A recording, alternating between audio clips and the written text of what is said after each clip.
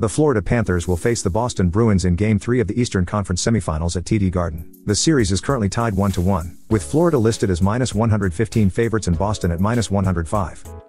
The total for the game is set at 7 goals. In Game 2, the Panthers dominated with a 6-1 victory over the Bruins. They capitalized on their offensive opportunities and scored 6 goals on 33 shots. Sergei Bobrovsky has been solid in goal for the Panthers, with a save percentage of .915 and 396 quality starts in his career. The Bruins, on the other hand, struggled to score in Game 2, managing only 1 goal on 15 shots.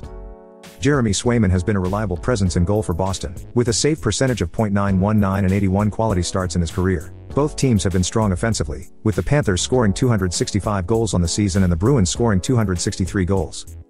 Defensively, the Panthers have allowed 198 goals, while the Bruins have allowed 221 goals. Given the Panthers' recent performance and offensive firepower, the prediction is for Florida to win 4-2, covering the -115 spread.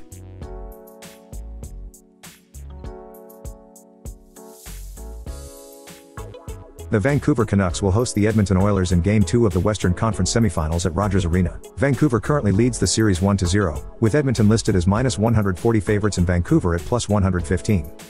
The total for the game is set at 7 goals. In Game 1, the Oilers suffered a 5-4 defeat to the Canucks despite a solid offensive performance. They scored 4 goals on 18 shots and had 1 power play goal.